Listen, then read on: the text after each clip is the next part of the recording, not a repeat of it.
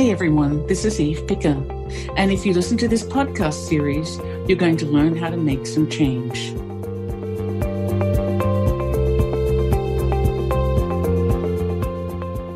Hi there. Thanks so much for joining me today for the latest episode of Impact Real Estate Investing.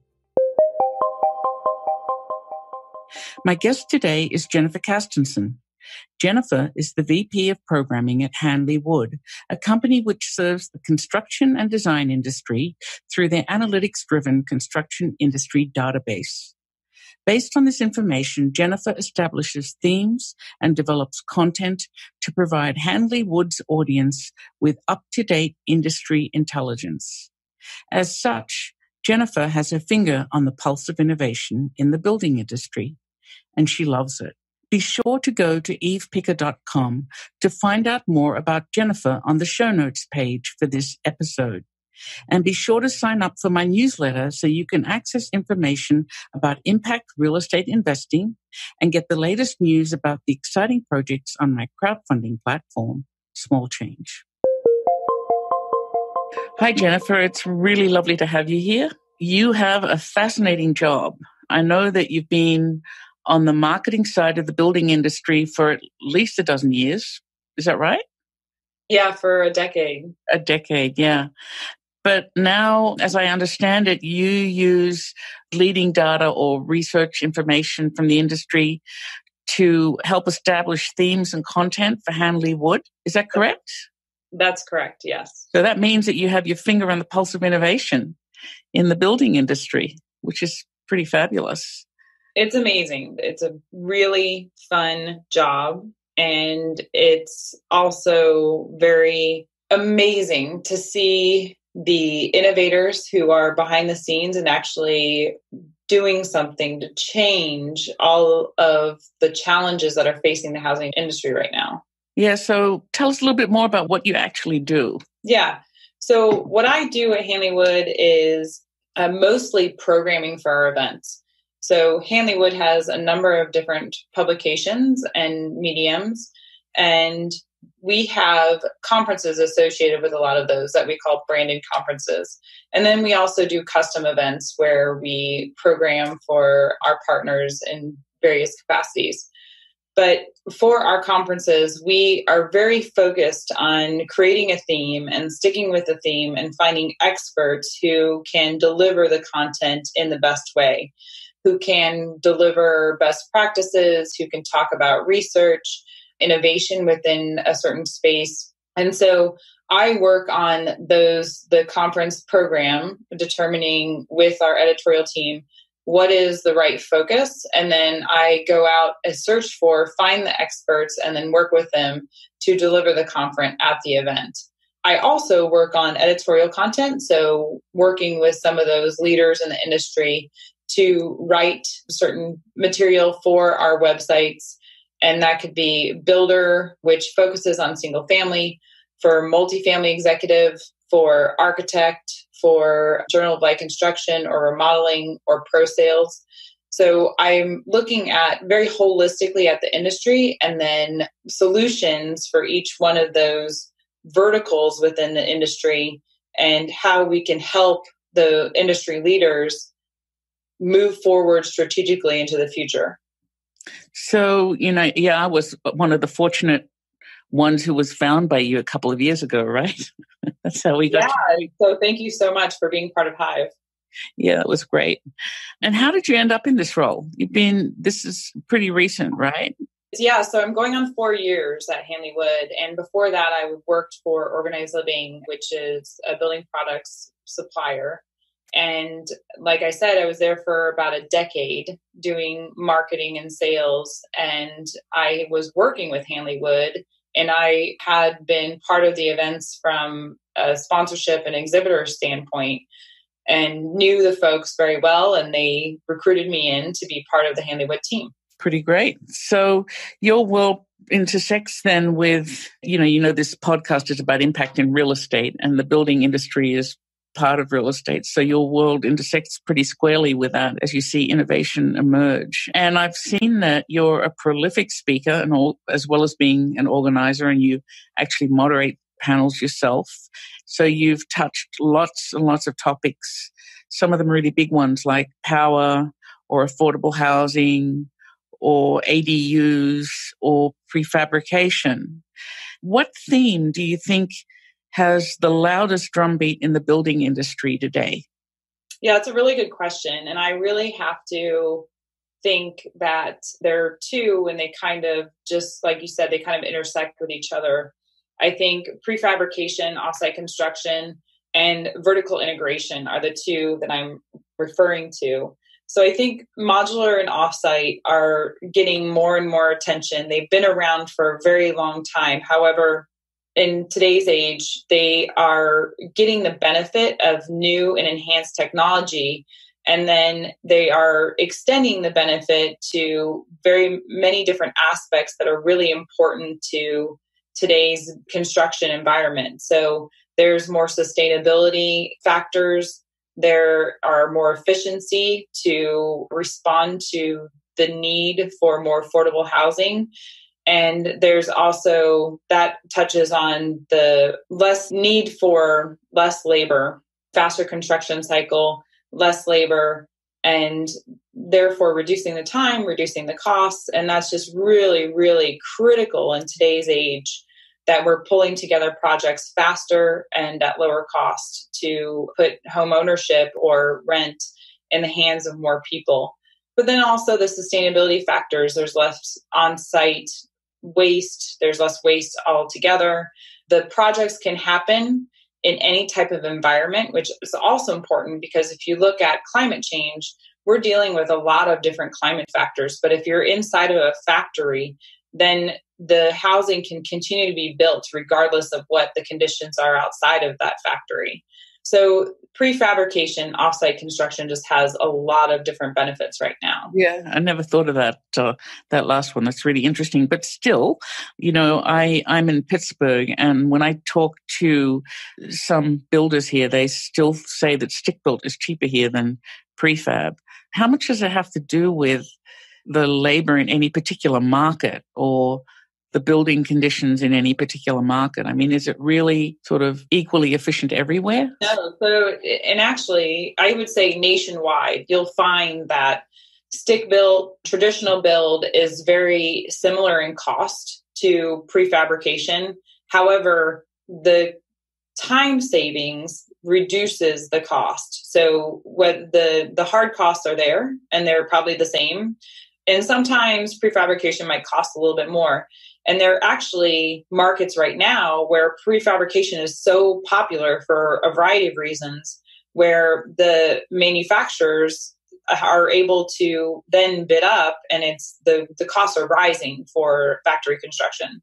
So all those things are coming together. And actually, if you think of labor unions, the costs involved with labor unions, sometimes the offsite construction might help avoid some of the labor unions. So it depends on what kind of market you're in, and all of those variety of factors, how many offsite manufacturers are there, and what the demand is for that type of construction, along with labor unions, the amount of transportation to site, because that's a huge component of it that will drive up costs. Yeah. But all of those things factor into the cost, but then the type of savings is the real savings. Yeah, interesting. So someone might argue that you're putting people out of jobs. I mean, I'm in a heavy union labor market in Pittsburgh, so they mightn't be happy to hear you say that. No, I know. And it's actually, so those jobs are evolving. And it's a real big question right now. And I said the second thing for me that I see impacting housing the most is vertical integration. So there are a lot of organizations like Katera, and I'm also working with another one in the multifamily realm that's called Portland, who are trying to vertically integrate more and more, and take parts of the process that weren't together under one roof and make them seamless under one roof. So like what? I'm sorry I interrupted you, but I'm wondering what precisely you mean by vertical integration here. What is all part of that? It might be different with different organizations, and the two examples I just gave, it's very different. But Katera, for instance, is bringing in design and development and the manufacturing all under one roof. And they're bringing in even more than that because they're manufacturing some of the products that they're using in their projects and some of the software that they're using in the design regard. So it's making the process, it's making it more seamless and making fewer connections so that it can happen more efficiently and more effectively. So they're one of the biggest examples of it, but I was talking about Cortland as well. And they're taking a lot of things under one roof that weren't considered before in terms of property management. It's happening That's interesting. With more organizations. Yeah. Interesting. Okay. So where do you think all of this is leading?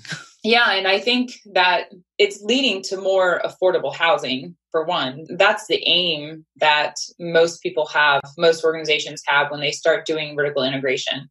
And that was why and how Katerra kicked off, and creating efficiencies. So it will take some time to ramp up because those, let's say, legacy organizations, the big developers, the big builders, they have relationships that will be very hard to break. If you look at, I'm talking about the top 10 developers, legacy developers, have relationships in all the markets they're building with general contractors. And once they start saying no to the general contractors and start doing offsite construction or doing, changing the parameters of those relationships, it's going to be really taxing on their business. Yes. One, just to figure out how to do it. Yeah. How to restructure their organization. But two, what will then that general contractor do? That general contractor might go from being involved in 50% of the project to be only having 10% of the project. And so is he going to ratchet up his pricing? So it's those dynamics aren't... Or is he going to be innovative and figure out how to become part of the industry himself? Exactly. Yeah. Hopefully there's innovation behind it. Be sure to go to evepicker.com and sign up for my free educational newsletter about impact real estate investing. You'll be among the first to hear about new projects you can invest in. That's evepicker.com. Thanks so much. That's absolutely fascinating. Yeah, the ramifications of one change kind of towards the top can be huge, can't they? So are there any, other than these two, which obviously really interest you, are there any other current trends in the building or the real estate industry or in cities that interest you the most? There's so much that's happening. And I think there's some really big trends in health and well-being from a living standpoint. And it's going to be a massive culture shift within the United States. We have been looking at housing as a shelter, but we're going to be, as homeowners and as renters, we're going to be thinking about our housing needs to be delivering more than that. And that's not only from health and well-being, that's the builders and developers thinking about how to integrate technology in order to do that. So we are going to be able to, as homeowners, walk into our home and think of it sort of as a character in our lives, to be thinking of it as we can have, not only can we ask our house to put something on the grocery list, but we can also ask our house to get us ready for bed. And that is a whole series of things that will be kicked off by a technology that's behind the walls, and that will literally help us get to sleep and have better sleep during the night and therefore better performance during the next day. That is so awesome. And it brings to mind a show I used to love called The Jetsons. Yeah, right. Yes. It feels like we're entering the life of the Jetsons. It is. I mean, there's so much. And, years ago, I heard somebody talking who was an employee of Disney, and he was saying that, we will have characters in our home, characters who would speak to us. And I feel like we're almost there.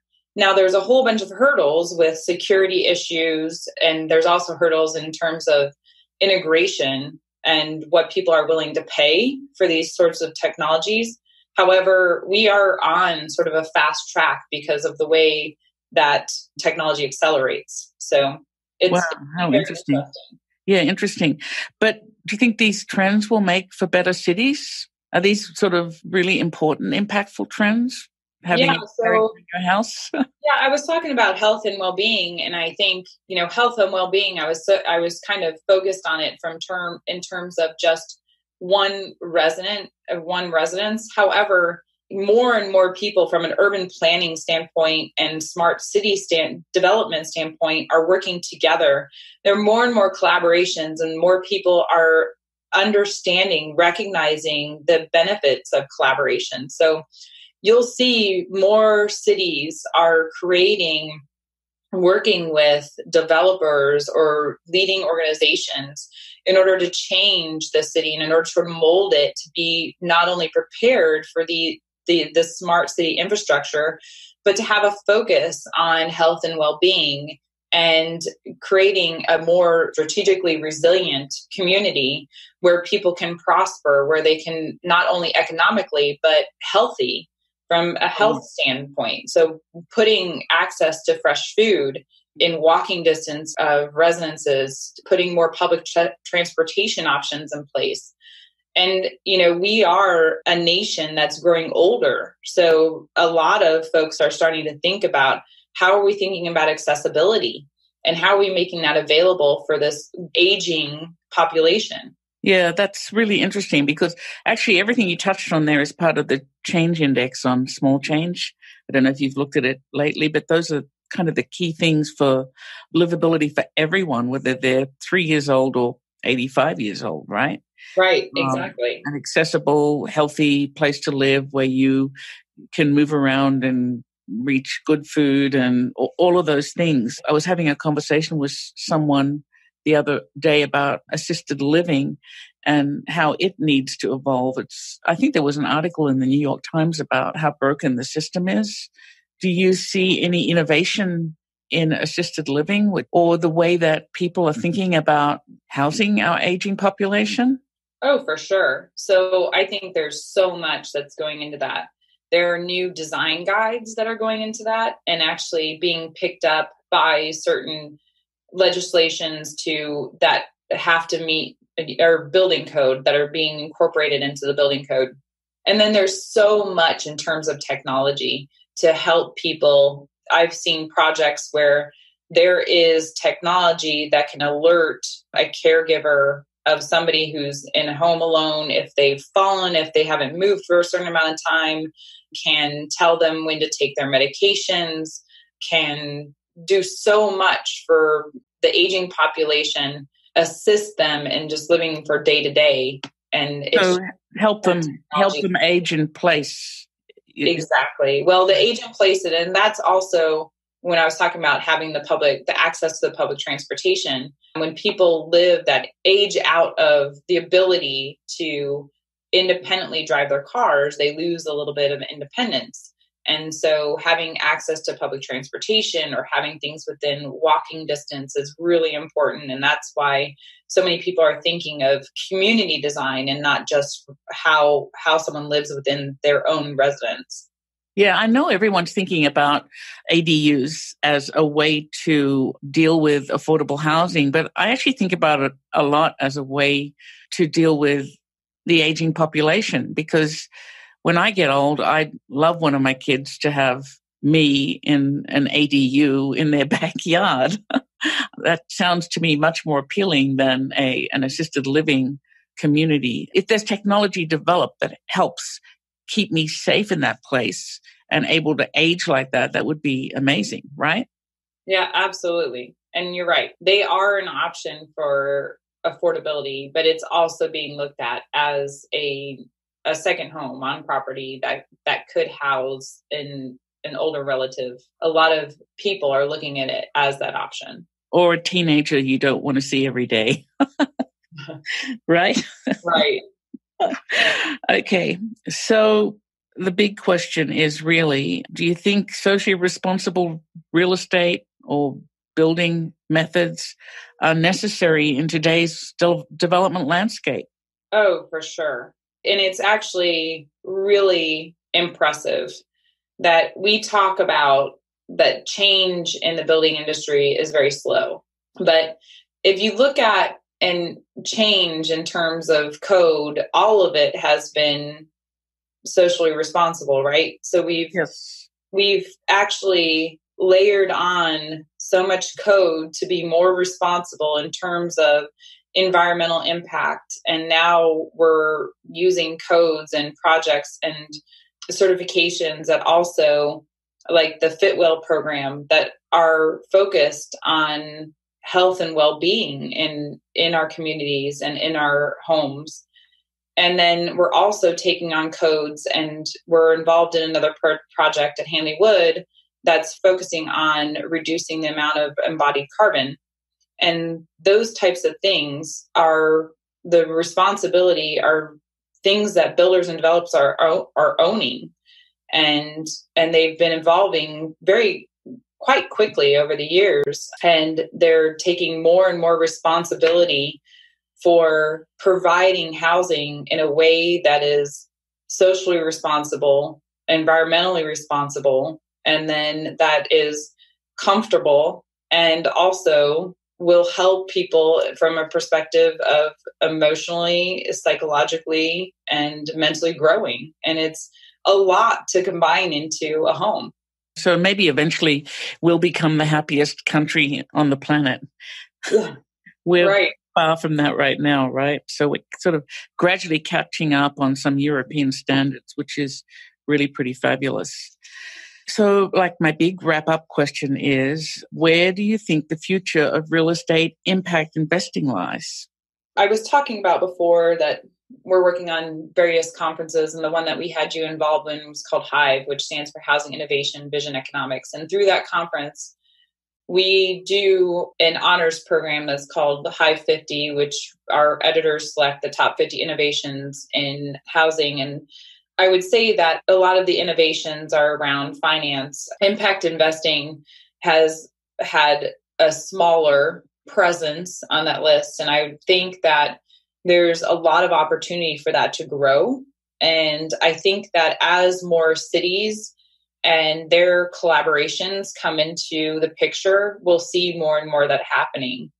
You sort of tangentially, you see a lot of organizations getting involved in sponsoring, donating, subsidizing affordable housing construction in various areas. And that actually has picked up a lot in the last 12 months. Yeah, and that is impact investing, right? Yeah, absolutely. And I think we'll see more and more of that, just as we are not able to meet the demand of housing in this country. And we're not actually on a trajectory to meet it anytime soon. So hopefully we see more of that, more of the money coming in so that we can develop the housing that we need. Yeah. So I also have 3 sign-up questions that I usually ask because I want to hear everyone's answer on these. And the first one is, what's the key factor that makes a real estate project impactful to you? I think what makes it interesting to me is that it becomes something that teaches the industry, the rest of the industry, and that we can pick up at a volume scale and bring it to more places. That sounds like innovation. Yeah. Really? It's the most important thing to you. Okay. And then, I have a crowdfunding platform, right? And do you think there could be other benefits other than raising money that could come out of crowdfunding in real estate? Oh, for sure. Absolutely. I mean, I think you have done such an amazing job bringing crowdfunding to a more visible level in housing. And that needs to, I give you all of the kudos in the world. And I hope that you guys keep elevating that. It has done a tremendous job to give visibility to projects that wouldn't have made it otherwise.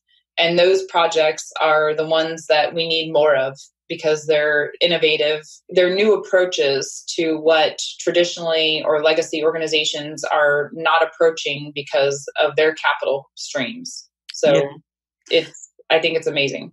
Oh, thank you. I feel like we're just scratching the surface. There's so much to do, right? Right. And then this is a really big question. If you want to improve one thing about the real estate industry in this country, what would that be? If I could change one thing, I think it would just be something about regulation, which I wouldn't know how to approach because it's such a complicated web. But I would say that there's something either to policy and regulation that would remove some of the hurdles and allow building to happen in a more efficient way with maybe some of the responsibilities back on, I'm not sure. So there's just so much to do there. No, I mean, I think you're talking about zoning and building codes kind of all wrapped up together, and that's a lot of stuff to unravel. I know some cities are trying to unravel bits of zoning codes and move things forward in a different way, but yes, it's a lot. Jennifer, this was just delightful. Thank you very much for taking the time to talk to me. Thank you so much. I'm going to call this Entering the Life of the Jetsons. I like it. Okay, have a great day. Bye. Thanks. You too. Bye. That was Jennifer Castenson. She gave me lots to think about. First, she thinks that a focus on health and well-being is having massive cultural implications in the building industry. Second, in the future, she believes that housing will need to deliver far more than just shelter. And third, innovations in prefab may well be a major part of the solution to the lack of housing in the US. You can find out more about impact real estate investing and access the show notes for today's episode at my website, evepicker.com. While you're there, sign up for my newsletter to find out more about how to make money in real estate while building better cities. Thank you so much for spending your time with me today, and thank you, Jennifer, for sharing your thoughts with me. We'll talk again soon, but for now, this is Eve Picker signing off to go make some change.